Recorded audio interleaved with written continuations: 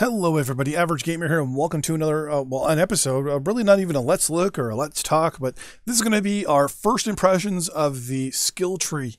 Got to play around with it for about 4 hours today, going to be playing around with it more tomorrow, looking at our builds, looking at options we can do, and all that stuff, and first impressions are double thumbs up. Before we even get into any of that, I wanted to break down some specific questions that were asked as to how much is it going to cost to use, like how much is XP, is it to unlock something, how much of everything, how much is everything of what type thing. Overall, I will tell you this, now, it'll cost you 9.1 million C-bills. To unlock something, it'll cost you roughly, I think it's 135 million XP. I'm going to do the math right now in front of you, so I can double check those numbers real quick. But, calculator, let's grab the calculator real quick. So it's 1,500 XP to unlock one block. And you have a maximum of 91 that you can unlock. So it'll cost you 136,500 XP, either GXP or standard XP. Up to you, whichever you can spend. You have the ability to spend both on whatever you want. Another thing, another question that was asked was respec, aka removing all these options. How much is it going to cost? Well, I got my urban mech here, spec'd it completely, and you have two options. Number one, I can spend 2.2 million, well, 2.275 million C-bills and get and respec, but I get all my XP back. Or I can spend 910 MC, respec my mech completely, and get a refund as well. Either way, both get a refund. Obviously, C-bills being the better choice there. You can also despec specific ones. So to despec one specific node is 25,000 C-bills, and you get your reward immediately of 1,500 XP. So you can go and spend it immediately on a different one if you want. Now, mind you, there will be the cost difference. You can also revert the changes that you've done just to be on the safe side. There'll be an immediate showing of impact of how it will negate or positively impact your enhancements, as they're being called, which is pretty good there. Another thing, refunds. How are the refunds for XP, GXP, and C-bills going to work? So the way the refunds are going to work is as follows. At the back end, the server will do a scan basically through the database and see what modules you have on your, basically in your inventory. It will then cost reference the modules you have with the selling price and will refund you that amount of C-bills. Some people like myself do have those special limited edition Clan Wave 1 I think they were pre-order modules. We're going to get a refund of the standard price of whatever it is, plus an extra million on top of that, which I like. GXP that you spent on unlocking your modules, you know, like your range 1, range 2, range 3, range 4, range 5 things, that's going to be thrown into the overall GXP pool for you to spend on mechs. The next thing also is obviously XP, right? The XP you spent on the mech itself. How is it going to be given to you? And it looks like they kind of broke it down into one basic thing. It's going to be called historic XP, because you don't have to spend it immediately, right? So what's going to happen is historic XP is going to work like so, where, as you can see here, it's going to show up on the top left-hand corner. We're actually going to pick a different mech here that I haven't actually touched yet, that I think I have XP in. Nope, no XP on you. I've never piloted my urban mech R60L. Good to know. Let's go with the hero mech here, because I know I've piloted him a few times. So here we have 29,625 XP for this mech specifically. Now, the reason why it says it's giving you this option is twofold. The first option is just in case you have more than one mech of the same variant, to be able to either spend it all on the one variant and transfer basically all the XP to the one variant, or split it up. So for example, I have under my assaults here, oh, it's a Cyclops, that's an Atlas, there we go. Sorry, the frame rates are a little wonky here. I have two Atlas SLs. Now, when I go into the skill tree, they both have 26,205. Because that is just the overall XP the two of them have combined. I think I only had like 5 matches in each. Now, the way it's set up is that it's generally pooled for the two. So every single variant has one pool. So no matter how many mechs of one variant you have, like I have 2 of my S's here, they have one pool of XP. So you can either play both mechs, still get the times 2 XP on both mechs, but then spend all the XP on the one mech and grind it out, or split the two. Now what I'm going to do is I'm going to show you how to transfer the XP over properly. We're going to do that on my 8Q here. And we're also going to spend, obviously, some stuff on the skills. A couple things you need to learn. Number 1, have your mech built out the way you want to spend it. So I want, obviously, a 6 or a 4 ER PPC 8Q. I mean, it's a given, right? It's an 8Q. It already has PPC heat gen and PPC velocity. So, yeah, we're going to take those. No problem. Engine, well, we're going to put a nice big standard engine in this thing. We'll put a standard 300 in it. We're going to throw some double heat sinks in this thing. And we're just going to save it for the moment. Now here's where you would throw on, obviously, well actually, you know what, let's just do this now. We're going to put the rest of our heat sinks on that we want.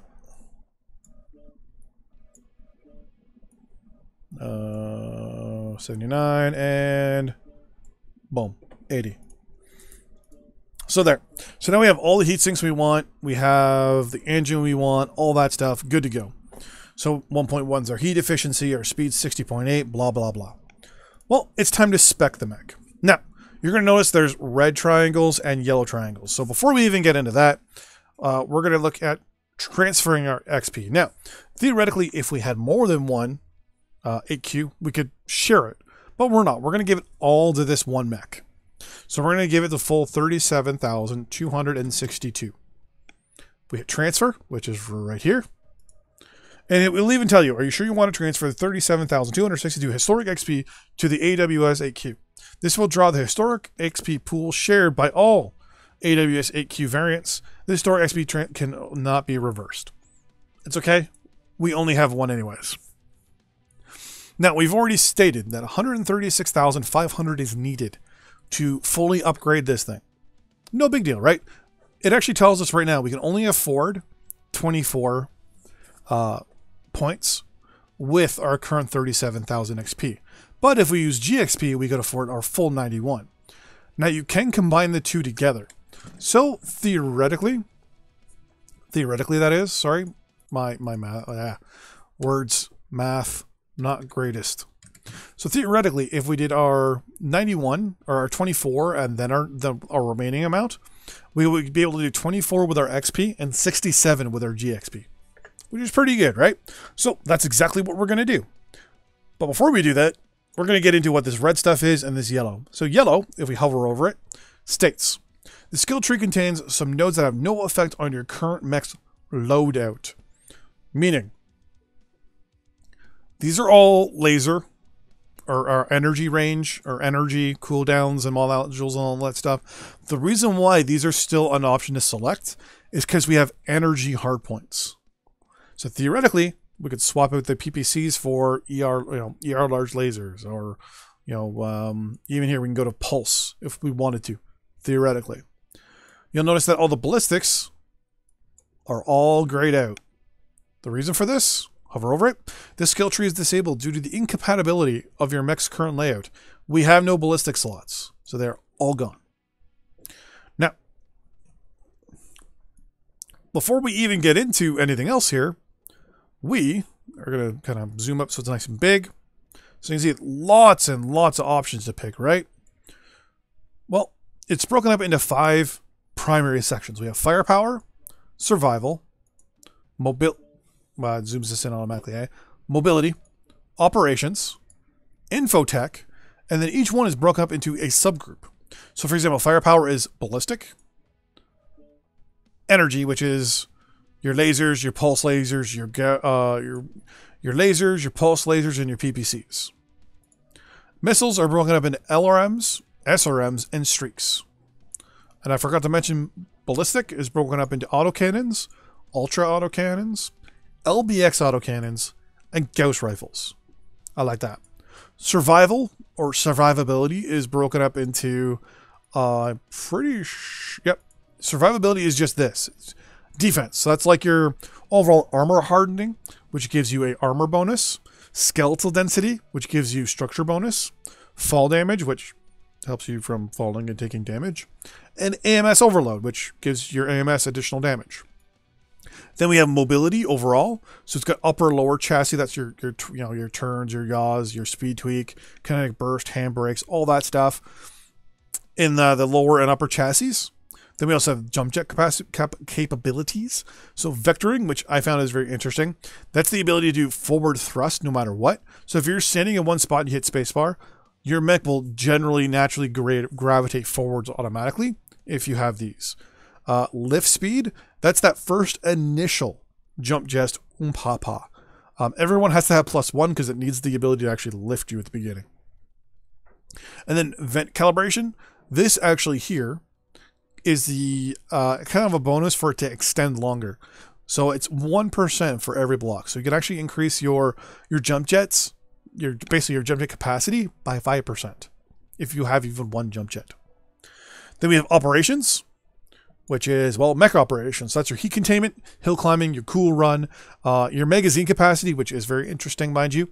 That gives you the ability to carry more ammo just automatically. Quick ignition, heat containment, cool run, things like that. Then we have our sensors, which I'll get into this one over here in a second. But so this gives you, this right here, sensors, has a lot of our old modules in them. Advanced zoom, sensor range, target info, target retention, target decay, info gathering, sensor radar derp, seismic, and advanced zoom. And it also has a new thing, which is enhanced ECM. So the enhanced ECM, from what we're figuring out here, is that's the actual reduction it takes in someone being spotted within ECM. Meaning that when you're in a match and you're actually seeing someone and you can see them, and you can see like the little sensor box around them, but you can't really do anything about it. It's kind of twitchy, like going on, off, on, off, on, off. That's because you're within close enough range that your mech's computer system says there's a mech there. It knows a mech's there, but it's being kind of screwed up by the ECM. This, from what I understand, is I think this incorporates that a little bit more and makes it harder for someone to be even locked, even when someone's in the ECM bubble, like right on top of someone. Then obviously seismic and advanced zoom. Now, I will tell you this: it is very easy to get advanced zoom, seismic, derp, you name it, a lot of these things on here. The way seismic is set up is it actually has, for example, seismic sensor 1 here and 2. The 2 options both have a 100 meter range difference. So you can have advanced zoom, seismic, enhanced ECM, radar derp, target retention, and sensor range. You can have what would have cost you millions upon millions in the old system. Now you can just have them, no problem, for the same price as it would cost you for heat containment. You can get advanced zoom or seismic sensors. And last but not least, auxiliary, part of infotech. This, in my eyes, is the almost throwaway. UAV durations, UAV ranges, and capture assists, and enhanced NARC 1 and 2. Overall, I think that's going to be the one where people kind of spend if you're in a light. Obviously, capture and UAV range is going to be the big thing. Not so much, obviously, UAV time, but range definitely. Overall, the spending and picking of the enhancements, as they're being called, very hard. Very, very hard to do. Some things are really easy, other things are hard. For example, we already know we're going with straight PPCs. So when it comes to basically firepower, all our stuff right now is going to be spent on, well, our PPCs. So you have two options when you zoom into these guys here. GXP or XP. Unlock either way if you want. But we're going to go XP until we max out our 24. So we're going to go XP. And now all of a sudden you'll notice on the top right here, we now have a plus 4% to our PPC velocity already. Well, we get the range. Boom. We now have plus 2% to our range. PPC velocity, done. PPC cooldown, done. Range again. Velocity again. Now you're probably looking and going, well, that's pretty good. That's pretty nice. Here is the kick. Here are all the enhancements I'm doing to my mech. I can go back to the loadout real quick. Go here, and here they are. They're showing up on my mech stats already. That's right. They're already on my mech. Now, I haven't saved them yet, so they're not there. So you can actually go through the skill tree, not spend anything, and see how it will impact your mech.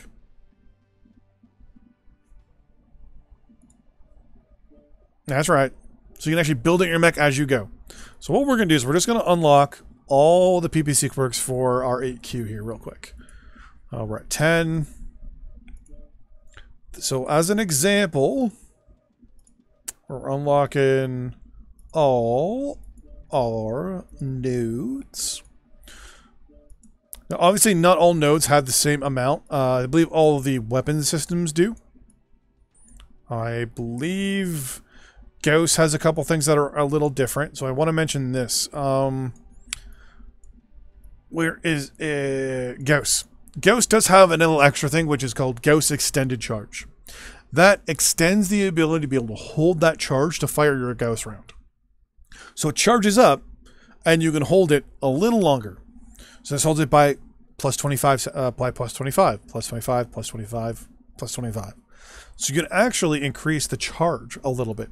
So you can hold on to that Gauss round just a little bit longer. Now, as I said, most of these have the same amount of unlock space. I'm pretty sure that most of them are roughly around the same amount. Roughly around 20, 4, 8. Yeah, LRMs here are 21, for example.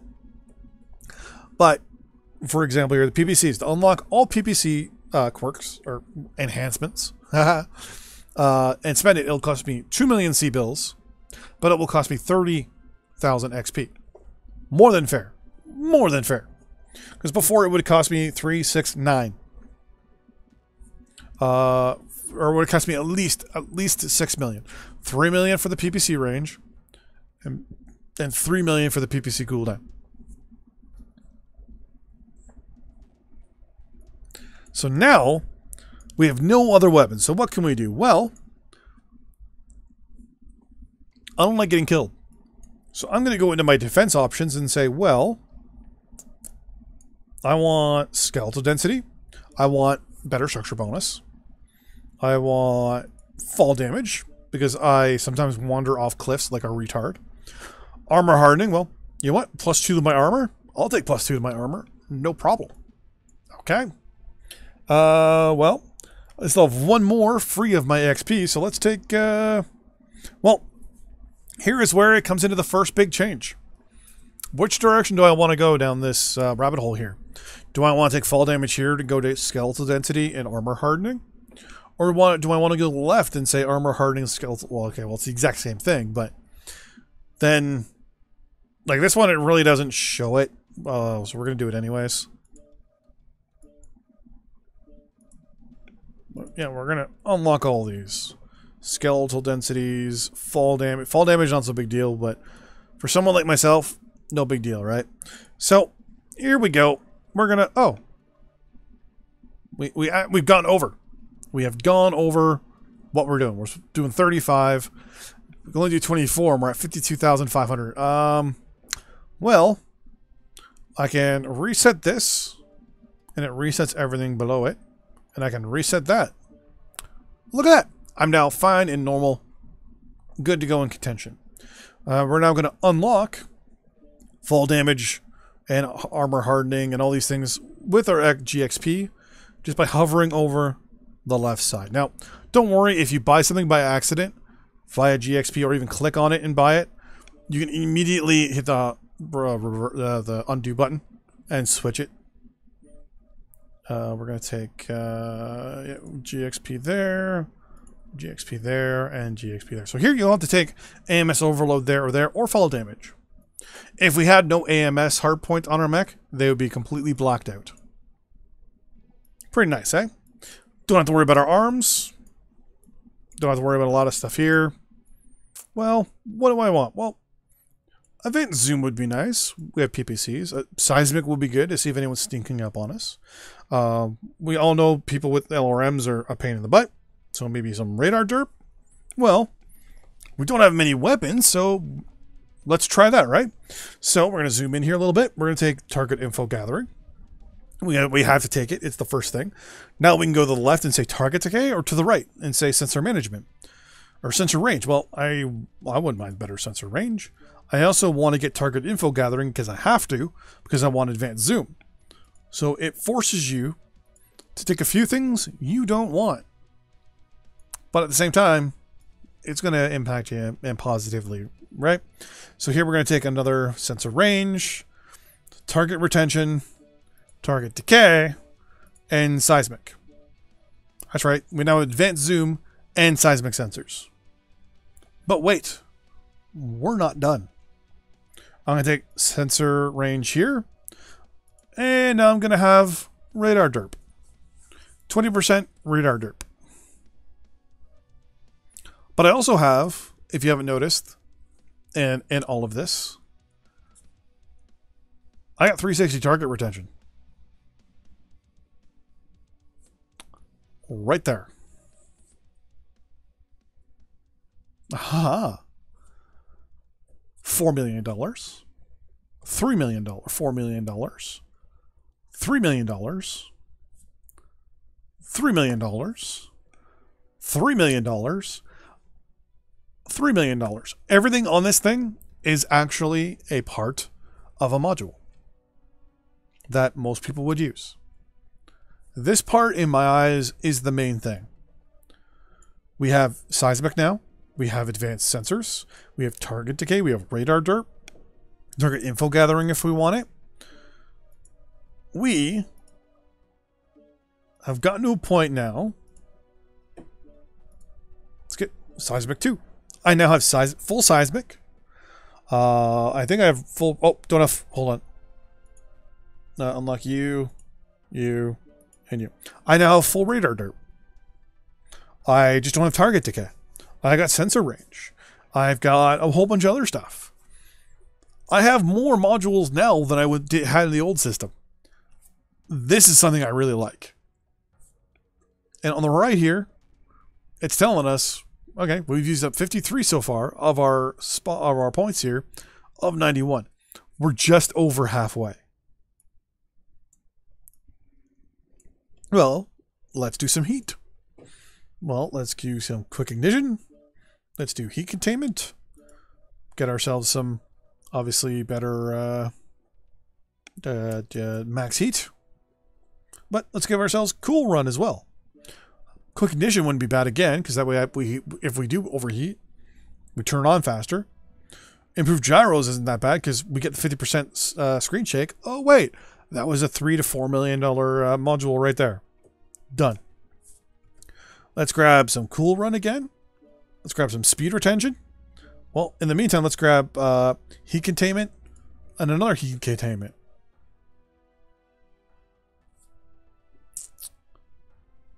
We have a heat dissipation rate of 4%. Max heat now increased of 12%. Startup of 14%. See where I'm getting at with a lot of this stuff? It is way better now than it was before. Do I want cool run? Okay, no problem. I'll take hill climb and cool run. I'm good. That's 65. Upper chassis. Well, do we want to do torso twisting and stuff like that? I'm not too worried about that.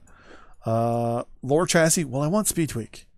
So the way they've done speed tweak here, it's a little evil. But speed tweak is the bottom 3 here, and the far right one, and the far left one.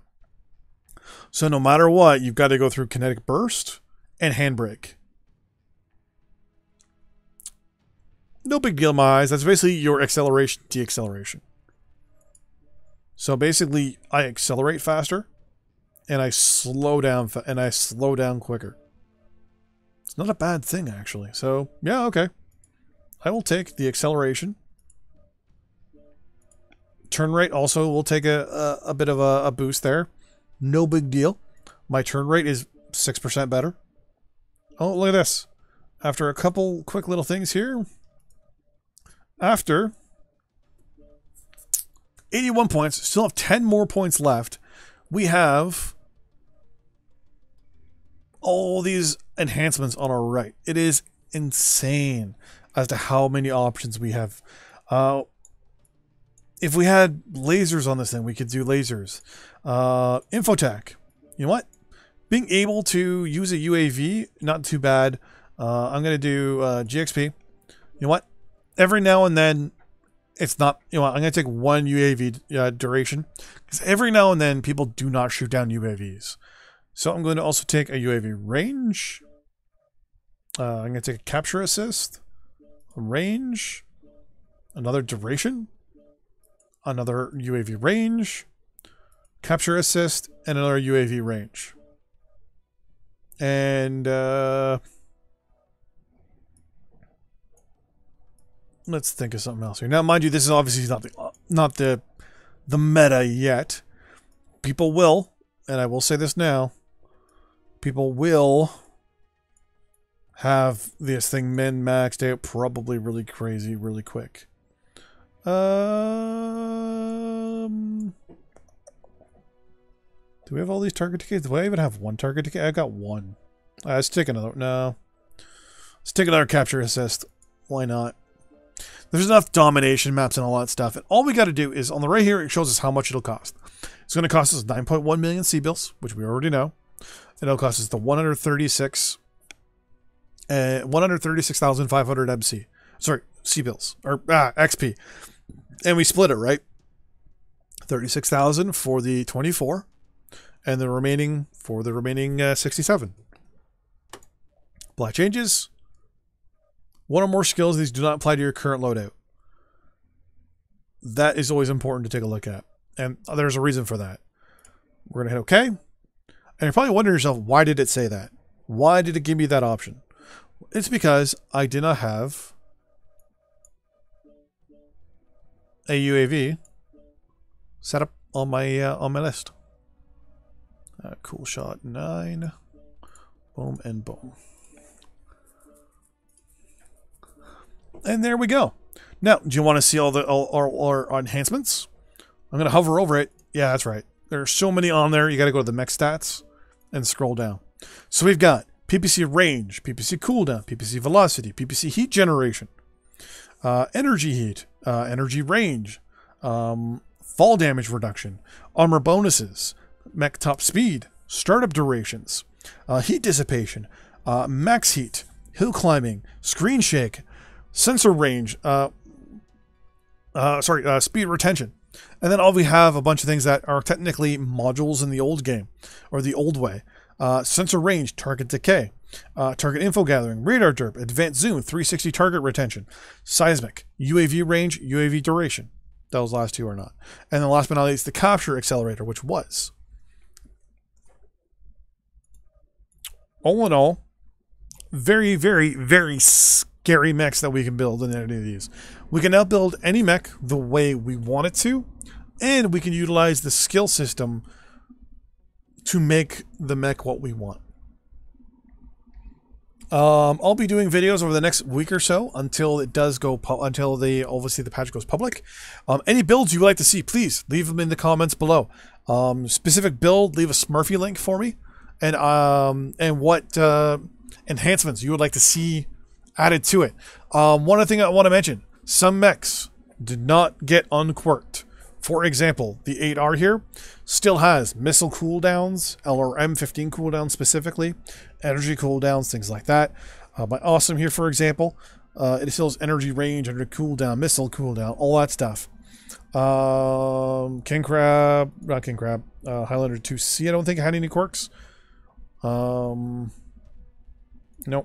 Any heavies that I can think of got quirks? I don't think so. Oh, there we go. For example, Linebacker A got LRM cooldown, ER laser duration. At quirk, clan ER heat multi. What?